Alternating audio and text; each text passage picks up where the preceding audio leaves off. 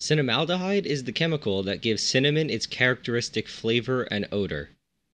Not only does cinnamaldehyde have its obvious use as a flavorant, but it can also be used as an antimicrobial or as a fungicide. It occurs naturally in the bark of cinnamon trees, and this is where we're going to be extracting it from. To do this, we'll be carrying out what is known as a steam distillation.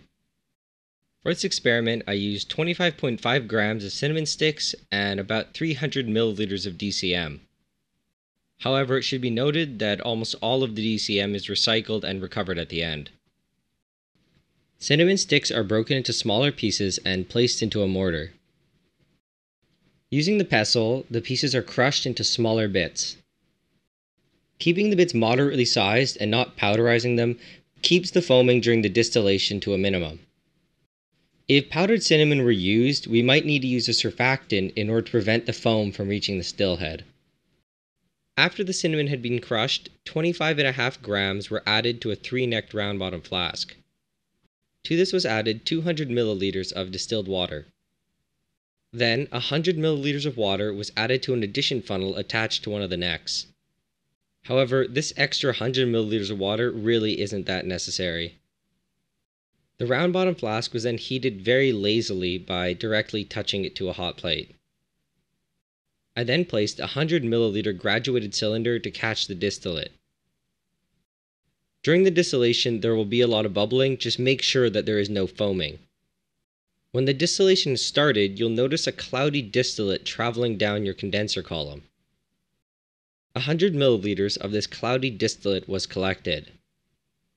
The distillate is cloudy because it contains an insoluble suspension of cinnamaldehyde oil. This is because as the water mixture boils, both the water and the cinnamaldehyde vaporize and the vapors travel up towards the condenser. Although they're mixed in vapor form, when they condense, the insoluble cinnamaldehyde will phase separate out of the water. Because there are so many small little droplets of oil suspended in the water, it appears as though it's cloudy. For this reason, the level of cloudiness is a good indication of how much oil is in suspension, so the more clear the distillate is, the less oil that is present. With this information, you can get an idea of when you should stop the distillation. After 100 milliliters of this cloudy distillate was collected, it was transferred to an Erlenmeyer flask. At this point, most of the cinnamaldehyde oil has been extracted, but I decided to collect a further 100 milliliters of distillate. To do this, I slowly dripped in 100 milliliters of water from the addition funnel. The addition funnel allows us to add water while keeping the distillation going, but you could also pour in 100 milliliters of water and just heat the mixture up again. You'll notice that this next batch of distillate is clear, which indicates a low concentration of cinnamaldehyde oil. Nonetheless, it was combined with the previous distillate. The distillate was then transferred to a separatory funnel.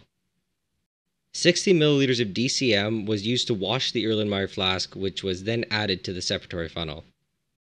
The separatory funnel was capped and shaken vigorously, and the layers were allowed to separate, and the bottom DCM layer was drained into a flask. This process was repeated 4 more times, also using 60 milliliters of DCM each time. After the final washing, the upper aqueous layer was clear, indicating that most of the cinnamaldehyde had been removed.